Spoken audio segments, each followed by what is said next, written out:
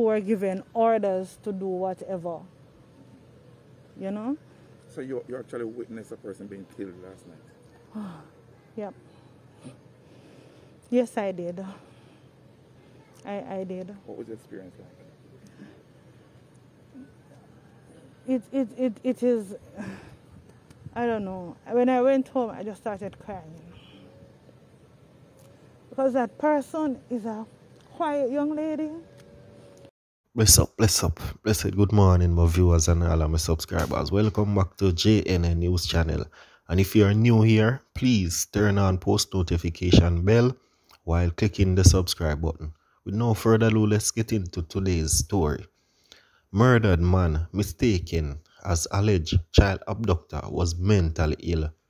The man mistaken as the suspect abductor of two St. Thomas girls who was killed by residents in Landaway this morning is reported to have been suffering from a mentally ill.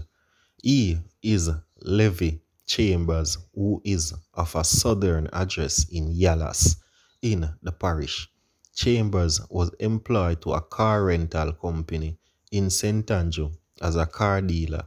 The Gleaner told the news was informed that Chambers, who reportedly left home for work and ended up in Landaway, it is reported that the man who says is not known to the area was seen in the community sometime before 8 a.m. An alarm was raised and the man was subsequently chased by angry resident and attacked. Cops who responded to the scene reported that the man had a stab wound. The injured man was taken to hospital where he was pronounced. Some of you as I'm a sub, people of St. Thomas they'll take away the life of a mentally ill man. He's not really a madman. It's just that he's having difficulties functioning more while him end up at this place and more while him end up at that place there. So him just kind of a little bit mentally. You know them type of person, not the mad type of person who I go eat out a rubbish bin and them little thing there, but it's very sad though. Honestly, me don't like that situation there. Yeah, me know we want to get the perpetrator to justice and them little thing there, but I don't think you guys should be going around and taking out persons what you don't really know, because when you see the man, when you don't question the man and nothing, when you just decide say when I go take away the man life. That's not right still. But leave your comment. But me I leave the one up to the viewers them. So leave your thoughts and your comment in the comment section. Make we know what you think about this situation. And if it was, boy, I can't say justify because it's a wrong person. But leave your thoughts and your comment in the comment section. Panda one, I really want to hear back on the feedback. MP condemns the killing of a man mistaken for a suspect in St. Thomas. MP of Parliament for Western St. Thomas, James Robinson, is speaking out against the killing of a man in Landway this morning who was reportedly mistaken by a resident as a suspect abductor of the two girls in the parish last week.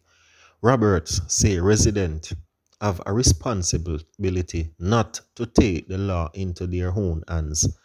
From mistaken identity to whatever it is a criminal act that has taken place.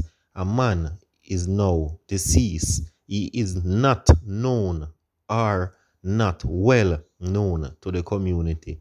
This is just one more crime that the police have to solve, he said, pushing back at a report that the man was killed in a chase of mistaken identity. I'm not sure that this has anything to do with mistaken identity. The community is very calm and is not reaching as if it has any blood on its hand.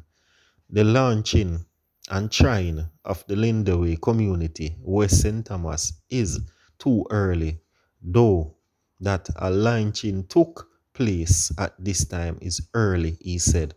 Nevertheless, he warned residents against emerging in any act of violentism. Two wrong will not make a right. Let us do what we have to do. Always keep the law in front of us, he added. Head of the St. Thomas Police Superintendent Alison Byfield confirmed that the stabbing incident took place around 7:30 on Wednesday morning. Noting that investigators are seeking to identify the victim. The police responded to reports of an injured man in Londonway. The police proceeded to the scene where they saw an injured man laying on the ground on his back in a blue jeans pants only, no shirt. He was taken to hospital where he was pronounced. She said Byfield maintained that the motive of his killing is still unknown. Government eyes fresh SOE a year after a landmark ruling by the Supreme Court that the months-long detention of 5 men without charge was unconstitutional. The government has revisited aspects of Emergency Power Act in hope of satisfying the requirements of the court with respect to state of public emergency SOE. Justice Minister Delroy Chuck on Wednesday opened the debate on the purpose amendments to the Act, which is expected to bring it in line with the Constitution. Clause 2 of the Act has been amended to include a definition for a period of public disaster and would reflect a similar definition in the section of the chapter of fundamental rights and freedom. Chuck said the penalty provision in the Act were also amended to include a new previous that will give relevant minister power change the penalties by order subject to affirmative resolution. Last September, the Supreme Court ruled that the detention orders for the men which under the SOE were issued by National Security Minister Dr. Horace Chang were unlawful power breach. The court ruled that the use of the orders for the detention of the men for a criminal case without proper review breaches the doctrine of separation of power. Chuck admitted that the amendment should have been made in 2013 when the chapter was enacted, but could not say why this was not done. I cannot explain the omission, however, since the court have recently pointed it out. We have taken these steps to comply, he told the House. Chang meanwhile argued that the current level of violence crimes constitutes a public emergency, noting that the regional average for murder stands at 17.2%, 100,000, and the world average at 6.1 per 10,000.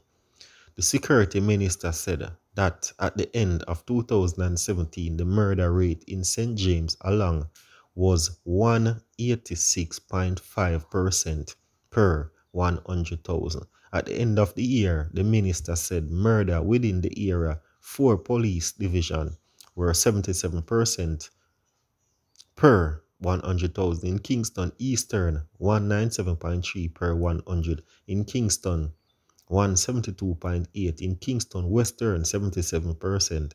In St. Andrew, 78%. In St. Andrew Central. If these murder rates do not signal security emergency that warrants an emergency security response, then what point do we accept that we are in emergency? He questioned. The minister argued the group that use of a CEO, SOEs, the security force have been able to utilize intelligence to deter criminals while building evidence to prosecute. Chang described as utter rubbish criticism that the security force under SOEs were horribly detained residents. According to the security minister, upon ending the SOE in August of last year, the police had detained 240 persons. He said that the amount was over 50%. Some of you as I'm sub, what do you think about bringing back the SOE? Leave your thoughts and comment in the comment section. Bless up.